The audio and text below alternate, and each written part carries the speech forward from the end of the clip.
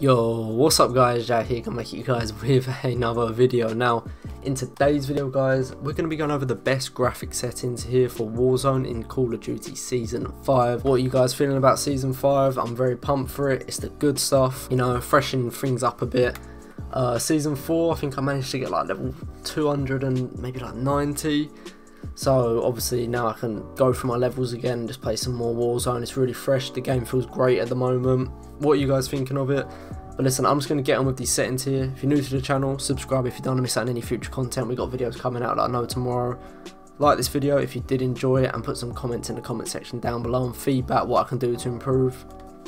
I'm always open to feedback. But listen, let's just move on with this video. So the brightness here, we're going to be going for 50, okay?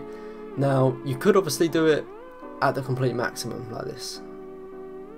Yeah. And you can see people more in Warzone, it's a bit better, but I'm always just playing on 50. That's just how I roll, that's what I think looks best. Try them out. I've tried on the lowest, on the highest, but if you're going to do anything you want to go higher, I wouldn't really go any lower than 50.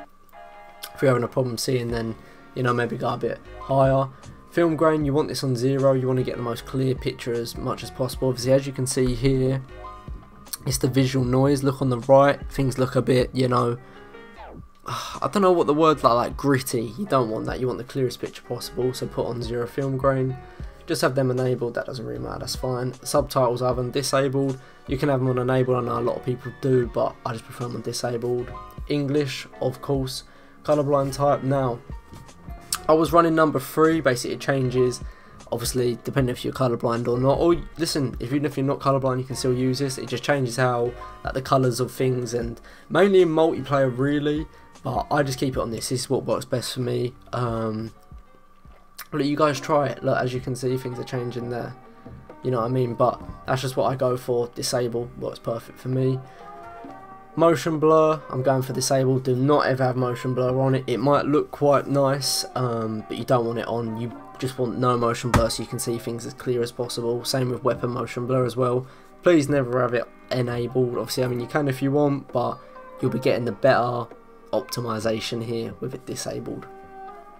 We're just going to have this as enabled for now. I'm not going to go too much into this. It just depends on, you know, whatever you're doing. Now for the mini map shape, we have it as a square so you can see more of a circumference there. As you can see of the circle, you can only see a little bit. When it's a square, you can definitely see a lot more, so please use a square if you want to see more of the mini map.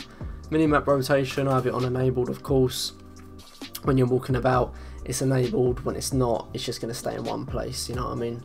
I just have letters on this. This is what I'd run because of Fortnite pretty much. Letters on the compass just works perfect for me. Now for the text chat here, we're just going to have it on off. That's fine. I don't really do a lot of texting in chat anyway, so I don't really need it on, you know what I mean? And all these settings here are just basic. These are just what you guys run, what you guys prefer, and what you guys would like to do. But listen, that's been it for today's video, guys. I hope I have helped you out. I hope I've showed you a setting that you're going to kind of put in your setup and use from now on. If you guys enjoyed the video, please leave a like on the video, subscribe if you're new to the channel, and put some comments in the comment section down below with any feedback, you know, that I can do to improve the videos, what you run, everything like that. But anyways, thank you guys so much for watching the video, and hopefully I'll see you in the next one.